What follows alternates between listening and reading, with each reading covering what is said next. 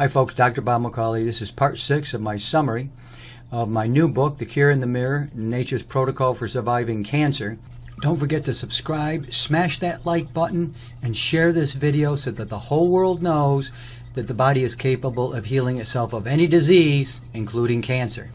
And I'm up to page 165. We're talking about serrapeptase, a systemic enzyme. And it relieves inflammation in the body. Inflammation is a killer. It just doesn't allow your body to function as it really wants to. So you always want to reduce inflammation. There's chronic and there's inflammation, and then there's silent inflammation. In ways, silent is really a lot more deadly because you don't even know it's there. So serrapeptase and menstrual cramp relief, very good for menstrual cramps. Got to take it on an empty stomach. It's got to get down to the lower GI so it can get into the bloodstream. Prostate health, same thing, serrapeptase and prostate health. Really good for, men, have to go to the bathroom 10 times a night when they start turning 50 and 67 years old. It's because that prostate has become swollen, so you want to reduce that inflammation. But this is what we really want to do, is take these systemic enzymes, reduce inflammation throughout the body, and along with fiber or fibrin. And what that is fibers that get throughout the body. We need to remove those. They kind of clog up everything. So nattokinase is the next one, the king of systemic enzymes. Well, there's really two that I really focus on, serrapeptase and nattokinase. Nattokinase comes from natto or soy. I don't promote soy, so there's no soy in it or anything, but that's where we derive it from originally. And it is an amazing systemic enzyme, and I take it every single day. It's great for lung health. It does a whole bunch of things. You can look into that, nattokinase, but lung health is one of the big ones because it removes fibrin, which is fibers. So if you're looking for any kind of relief there, that's what you want to take, is nattokinase for the lungs. Tough to heal the lungs, I'll tell you that. Next is a toxic chemical cleanse. So we've killed everything in the digestive tract, all the infectious agents, bacteria, viruses, yeast, mold, and fungus. And now we got to get the inert things, which are the toxins. So we're going to remove those from the body. So we got to get all the stuff out of the body that don't belong there. And, that's what a toxin is. So this is an inert chemical cleanse or toxin cleanse or poison cleanse. You got to get that out of there because that's where really the source of all disease is. So, in fact, you're toxic. Don't tell that to the medical industry. They'll laugh at you. Next is radiation removal, how to remove radiation from the body. I have a protocol for that.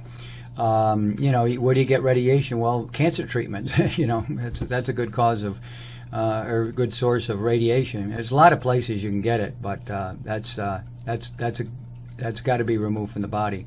I talk about upstream and downstream cleansing really briefly. So upstream is anything you put into your mouth. Downstream is any kind of enema you give to yourself. So you're cleansing the bowels from the bottom. That's very, very effective. So I talk about that very briefly. Dr. Bob's Detox Formula. I have a formula that has a whole bunch of things, chlorella and brown seaweed extract and fulvic acid. These are all meant to, shilajit is in there. These are meant to grab on to, in different ways, grab onto toxins and remove them from the body. Then I talk about downstream cleansing after that. Again, this is when you give yourself an enema and you're cleansing the bowels. Coffee enema is a really good enema. I go through all the different types of enemas, but coffee enema is good because it relaxes the bowels, allows you to go to the bathroom. It also stimulates the liver and the gallbladder, so that you're continually also relieving and releasing a lot of toxins, so they can be taken out of the body. These foods are killing you. That's next. These foods, well, I go through the list. Top of my list, of course, fast food, processed food, fried foods of any kind. That's really a killer. Change your thinking. You really have to change your thinking on everything. I mean, you got to change the way you look at health, the way you look at food. Processed foods are not foods. They're just substances that taste like foods, and they give us some kind of nutrition. Really, it's just calories. They keep you going a few more days. It's really not food. But you got to change your thinking about that. Next one is the microwave electric death box, as I call it. This is a really bad thing. I don't own one. I haven't for years. What microwaving does to food is really criminal. Processed and refined foods, same thing. These are really some really weird things that they do to natural substances, and then they turn them into things that taste good and people eat them. That's what a Dorito is. That's what a cheese puff is. I mean, it's just bizarre substances, and we eat them, and they taste good. Next is poisonous sugar. I talk a lot about sugar because sugar really causes overgrowth in the body and really has a very detrimental effect on the body. Sugar and chromium. If you eat a lot of sugar, you're going to have a chromium deficiency. That's for sure. Fried foods equal death. I do talk about fried foods a lot. Fried foods are really bad for you. They are consumed all over the world. It's not just like we have fried foods here or fried foods in the South or anything like that. Everybody loves fried foods, and I love fried foods. If you eat foods, if you fry them, they taste fantastic, but it's poison and it's killing you, and you've got cancer because of it, or somebody you know has cancer. And then the yeast, fungus, infections, and the sugar connection, because that's what it does. It causes a lot of overgrowth in the body. Avoid sugar.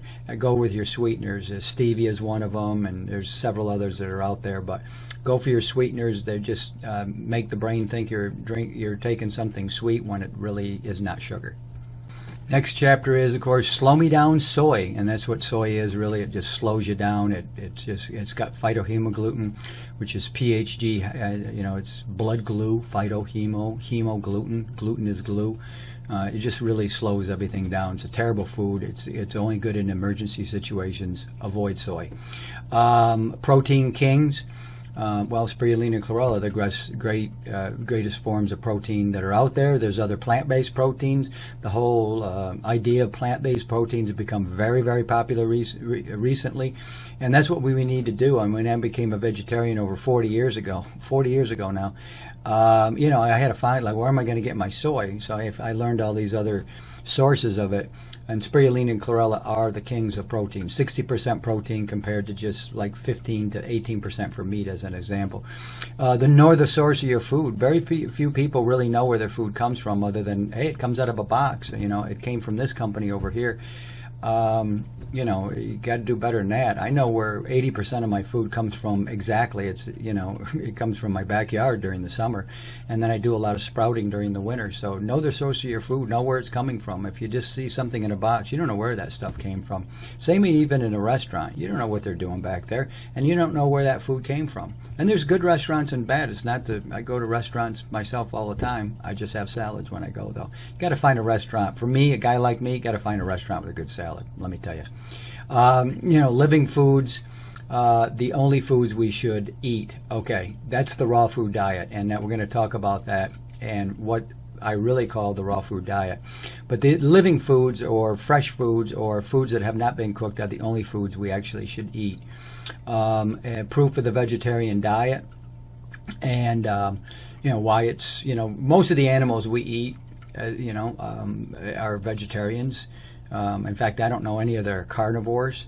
Look at a cow, or a bull. You look how big a bull is. We don't usually eat the bull, but that's just, a chimpanzee, much stronger than a man, 4 times stronger than a man. So, and they're vegetarians. They're all vegetarians. So, anyway, if you want to read the best book on that, I think, is the China Study. And that really showed how the vegetarian diet was superior all over the world where it was tried. Living foods, vibration.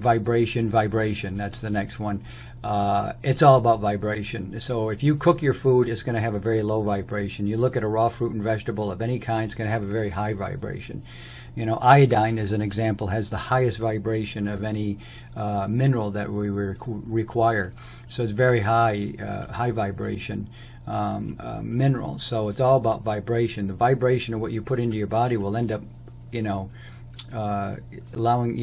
making you vibrate at that frequency. Well, I put raw fruits and vegetables in my body, so I vibrate. My body vibrates at a very high frequency. Next one is vibration of cancer versus the vibration of life. Or the vibration of cancer is low. I can assure you that. The vibration of life, raw fruits and vegetables, is very high. When you got cancer, you're dying. All your life force is being taken away. It's being consumed by, not indirectly by the cancer. and you're going to have a very low vibration. Whereas if you're a very healthy person, a very young person, you're in great health, you're going to have a very high vibration. And I mean, you know, you got to be able to measure that. Well, we don't have really a way of measuring that, but you know, directly. But you can, believe me when I tell you, you can measure the vibration of inert things and living things such as raw fruits and vegetables. You see they're totally different. Last, I'm going to say here for this little video, the raw food cure. So we talk about the raw food diet, and that's a diet of raw fruits and vegetables. Well, really what they do is they cure the body. I hate to call the raw food, you know, diet the raw food diet, because it sounds like another fad diet.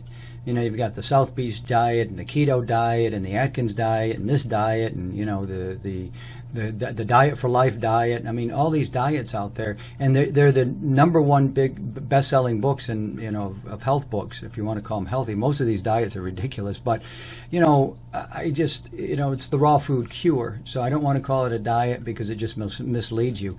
I'm on a raw food diet. And I've been eating this way for over 20 years now. It's the healthiest way to live. You got to make sure you get your protein, the spirulina and chlorella, and that nutritional backbone, or that foundation I talk about so much. You got to have that in your diet, and if you do, then you'll have incredible health. So anyway, that's the raw food cure. I'm going to leave it there, and we'll continue on with this. Really, we're kind of getting there. Maybe 1 or 2 more of these videos, and we'll cover the entire book. It is detailed, and this book, The Cure in the Mirror, Nature's Protocol for Surviving Cancer, let me tell you something. You read this book and you follow my protocol, and great health will return to your body, and your body can cure itself of any disease, even cancer. Dr. Bob, I'll see you next time.